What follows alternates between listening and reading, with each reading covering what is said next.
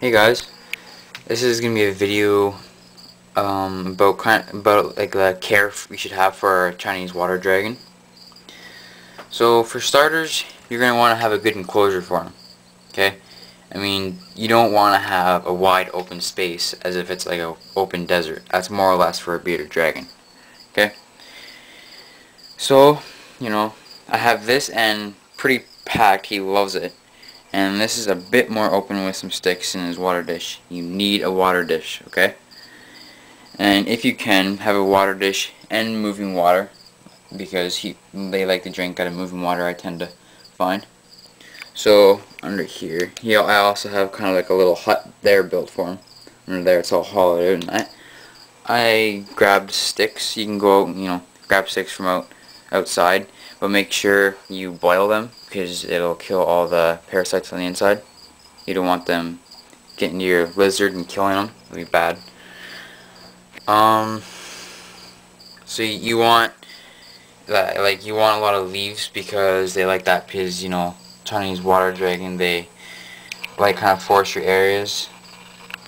Okay, and you want to keep it moist. You want the humidity up to like 70, so spray it daily.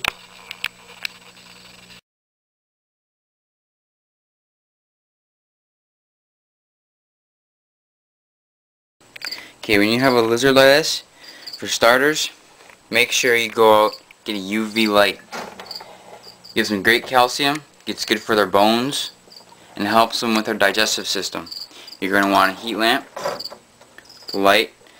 The bigger the tank, the more wattage you're going to want. Okay? Now, when you feed your lizard, say if you give it crickets, don't just give it crickets. Put some calcium dust or something on it. Here's what it will look like right here. That's that kind of there. And this is the main calcium. Okay, I have 2 of these to be sure I don't run out of it. Alright?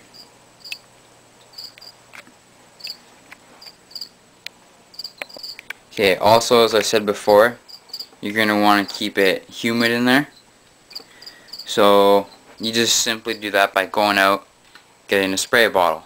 Okay, you can get one like this, or you can go out and spend a bit more money and get a hand pump one where you just pump it up and just spray it. It's a lot easier. Okay, just fill up water, simple as that.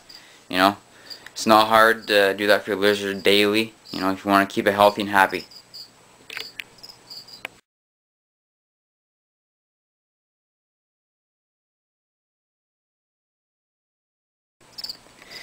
Okay, now for a ground substrate, what you can use is kind of like a brown wood chip with dirt. You can go to any local pet store and pretty much buy it. Okay, this is a large bag. This is what it will look like.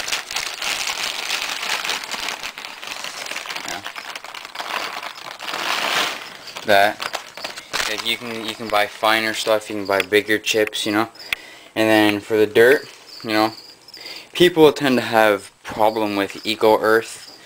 Well, I've been using it ever since I've got my Chinese water dragon. I have not had a single problem with it whatsoever. You can go out and buy bricks of it. You just put it in a bucket like that right here. Okay? You set the dirt in there. You measure the water, put it in there, and it'll expand. This here, okay, there's the size of the bucket. And I've already used a bunch of this, and this is just 1 brick right here. Okay? For 3 bricks, it is $8.89 where I come from. And that's Canadian money in Ontario. Alright?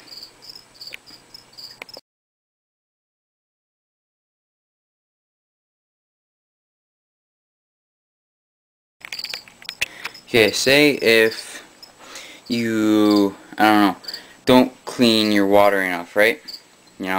Their lizard goes crap in it, pee in it, say crickets drown in it, it starts to get bacteria and scum layered on it, right? Now your lizard might just so happen to go drink it or swim in it and get, I don't know, disease or bacteria in it, right? And it gets sick. Say if it gets something like say an infection in the eye or something wrong with its snout and it's cut or something, right? I actually got this from my girlfriend because she had a chameleon. This is can be used as fluckers. You can use it as eye drops. It is very high in calcium, and it will, say if it has a cut, it will help the lizard heal a lot faster. Okay, just like that, you know. You apply, you know, 1 or 2 drops to wherever the cut is, or say if the eye is infected, you drop it in the eye. Okay, just something to watch out for. That's all. Okay, and you can go and get extra stuff like water drippers. They didn't work as well as I thought it was. You know, my girlfriend got it for me, so I really wanted one. I thought it'd be cool for it to be dripping, you know, and my lizard don't drink it, but never really worked out, right?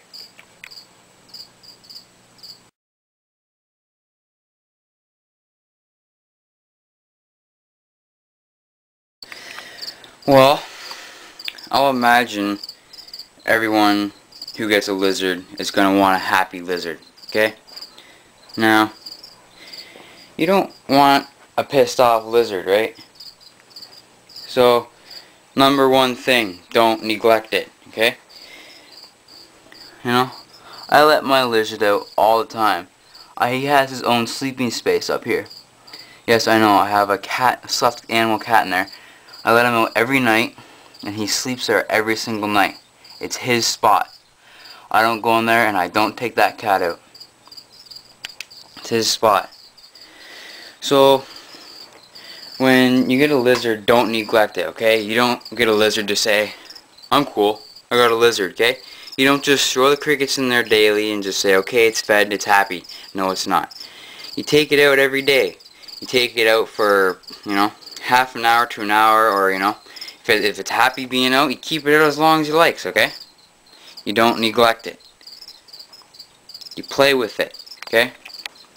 You know, we do what I do.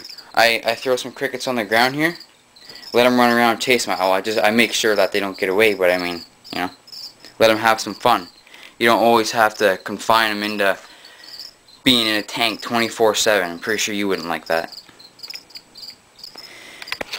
Okay, well, all together, for the basic care of your Chinese water dragon, compare your tank or Bavarian or whatever you have, say for example to a rainforest, okay? You know, is there good substrate? Stuff for them to climb on? Is there water, you know, still water? Moving water back there, okay? Is it going to have the same, you know, calcium from the light that I will have from the sun? So the UV is going to be warm and hot, the heat lamp, okay?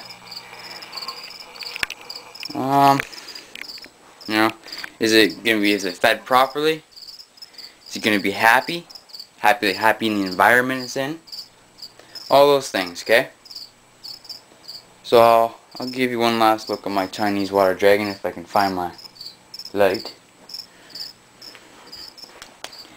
There's him in here. I would take him out, but I don't like going in there very much because I kind of give that space to him. You know? He is getting fairly big. He's probably about one of my best pets I've ever had. Parents love him. So does my girlfriend. Thank God. Alright guys, thanks a lot.